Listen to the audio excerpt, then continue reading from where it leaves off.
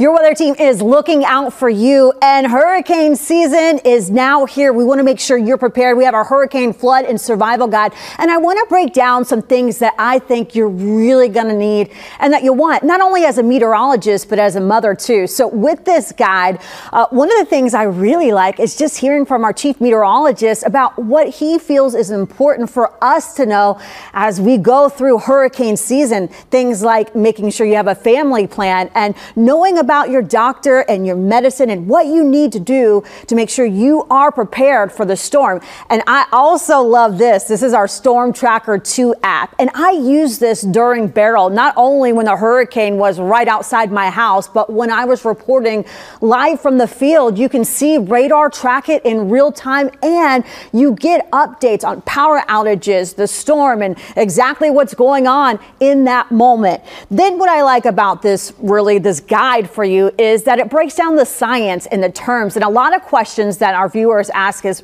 what is the difference between a watch and a warning? And how do I understand a storm surge? It breaks it all down. So if you need to know anything about the weather, or maybe your child just loves the weather and wants to study, this is the resource for them.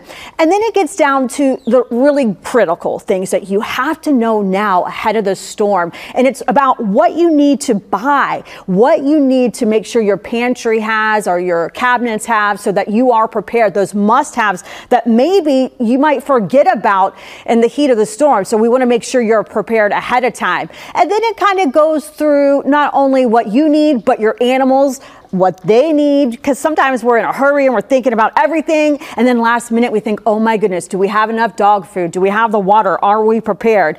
And then it gets down to what happens after the storm. We got to talk about flood insurance and how to claim after an accident. And then I'll leave you with this because I also think it's important. We have a couple different checklists where you can individualize your doctor's information, the phone numbers, just in case you're in a hurry and you're in a panic and the storm is about to be here and you're evacuating and you might forget that critical information. It's going to be all right here for you to write in so that you have everything you need. This is just one of the many ways our team is committed to making sure you are safe and prepared for this hurricane season.